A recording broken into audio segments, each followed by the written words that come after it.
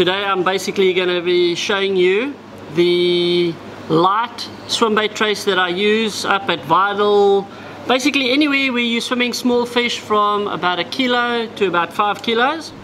What we require for that is number 2 power swivels. They're very strong. This is rated at about 100 kilos. This is our 13-0 ring soy hooks, silver in color. Most of my small swim baits that I'm swimming, whether it be a shad, 3-spotted pompano, bonefish, are silver in color, hence the actual silver hook. Because most of my fishing is done in clean water, again I'm going with a more natural looking color rather than black. So that would be that one there, 175 or 200 pound nylon coated wire, it's up to you. And then again, obviously pliers, side cutters, a lighter, a knife, old cheapo preferably because they do get damaged, latex cotton, the Kingfisher one, the thick, okay, and it's very important that you use the thick one, and as I'm going I will explain why. UV light, some loons, you can use super glue if you want, it doesn't really make a difference.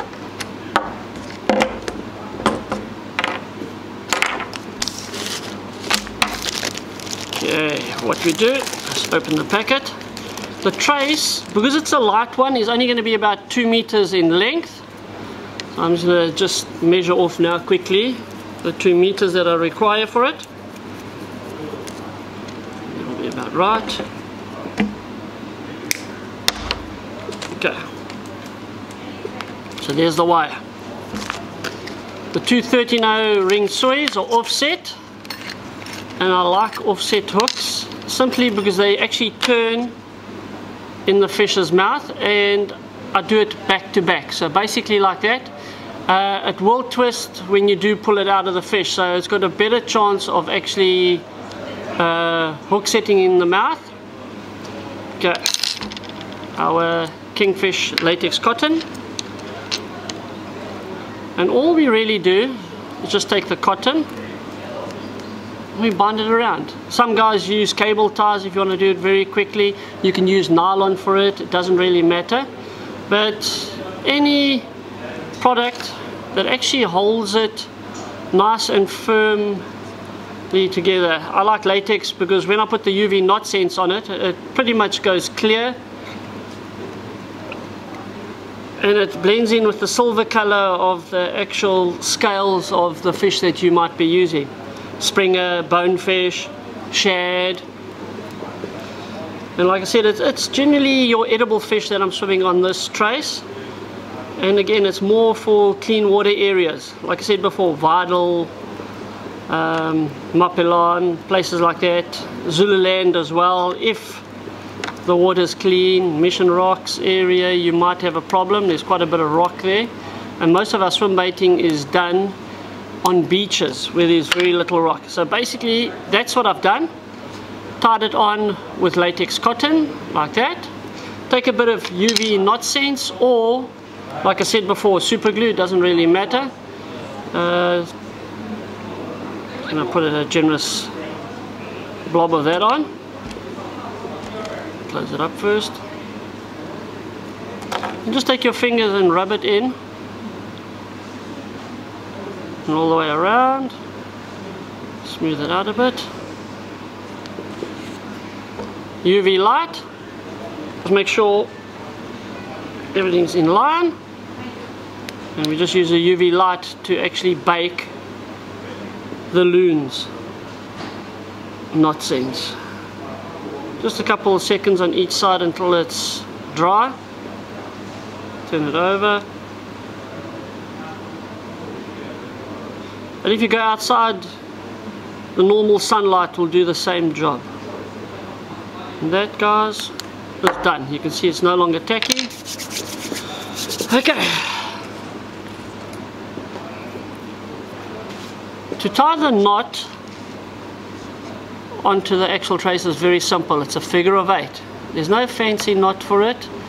Like I say, the quickest, simplest knot generally works the best. So to do that, with wire, I stick my finger around the eye, and you're going behind the wire up and behind the wire and up. So it's basically gone around twice. It's as simple as that. All I'm going to do is open it up, put my hand inside, slip the tag end through both loops, and open it up to form the figure of 8, which basically is your figure of 8 forming there now. Okay, it's as simple as that. I'm going to slide it down. I'm going to take this hand, my left hand, stick it inside, and pull with my right hand. Obviously my right hand's stronger, so I'm just changing things around. So there we go, and you can see how it's pulled tight over there. Just lubricate slightly, pull tight again, and we just slide the knot down to where we want it to be. So about there would be ideal. Now I'm just going to put it onto something that I can actually pull quite hard on. Maybe the pliers might work without getting myself caught up. So I want that knot to seat properly. And there we go.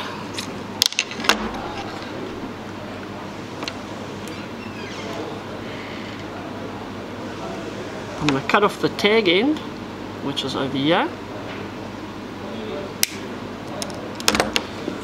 Let's put that down there. Now, you'll see there's a bit of play in it. What we do is we just take either the UV knot sense, or we take a lighter. It doesn't really make a difference. I'll just use a lighter to show you the difference that it makes. Now all I'm going to do is lightly melt the plastic over here, so that holds it in place. So we've got our loop with a little bit of a loop with a little bit of play there. So what we do is we just quickly do this. And the air cons are playing havoc here at the moment. Okay, and that's all we're doing. Just melting that plastic. There we go. So it moves around. Okay, so that's basically what I'm trying to do. Now, I'm going to take my knife and I'm going to take the plastic coating off, and it's very simple. Don't use a very sharp knife or a good quality knife at all. Use something cheap that you can throw away, because it does damage the knife blade, and all we do is just run it down. You can see how the plastic is all coming off. Turn it around, and it works better around a burglar guard door handle, and you can see how the plastic has now come off.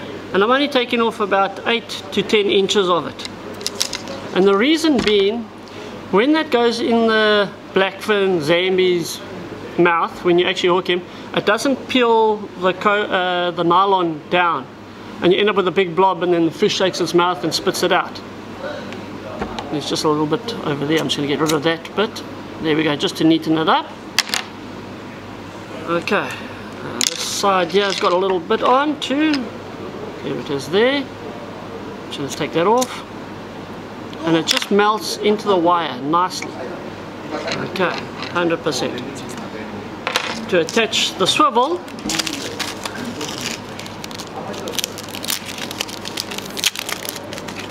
all we do, that's a number 2 power swivel. We go through the eye and we do a figure of 8 again. So we're going to go around once, twice, back through, open up, and there's the figure of 8 forming.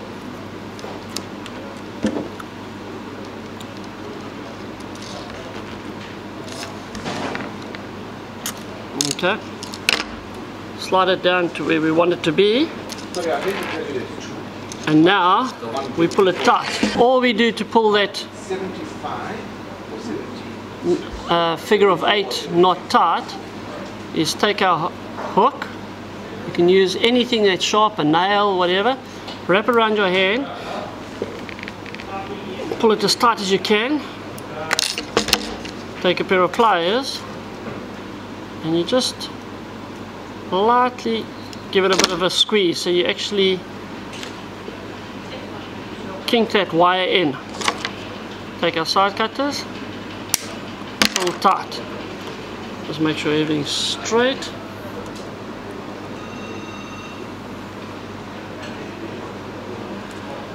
And there's basically our swim bait trace already. You've got that movement and flexibility over here, so when the fish are swimming it doesn't affect the movement too much. Your leader line, which would be about 1.2 mils, will go into the end of that, and it's just about 2 meters, 1.8 to 2 meters in length. You don't need to make it longer than that. The longer you make the wire, the more resistance there is in the water, and the harder the fish has to actually swim. And when you're using very small live baits, shad, bonefish, 3-spotted pompano, little kingy, springer, the smaller they are, the harder they actually have to fight against the current, against the wind, the resistance of the reel, the braid, the nylon, while it's trying to swim. So keep it as light as possible, and your fish will go out a lot further, hence you'll have more chance of actually getting a bite from a big shark. But that is the light tackle swim bait trace that I would use for catching grey sharks, blackfins, stuff like that. Okay, that's the length of it, guys. Simple as that.